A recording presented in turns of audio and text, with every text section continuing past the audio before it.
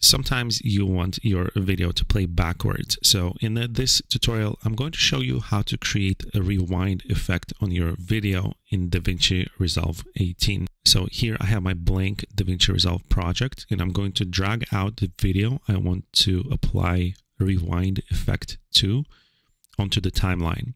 Now I'm just going to show you the basic controls to access a rewind effect, and then later you can use it in any way you want. So first, right-click on the clip and find Retime Controls option, or press Ctrl-R keyboard shortcut. As soon as you do that, this stripe appears on your clip, but also this new drop-down menu saying 100%. So click on that and go to Rewind submenu, and here select 100%.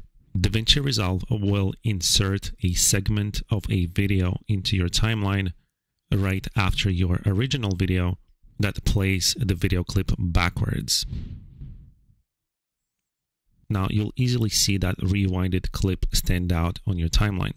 So use the razor blade to cut it out from this video clip and delete everything around it. I don't know why it inserts the rewinded effect between the two clips, but if you delete them, you have a clean rewinded clip of the same length as the original. Alright guys, so this is how you play your video backwards in DaVinci Resolve, also known as the rewind effect.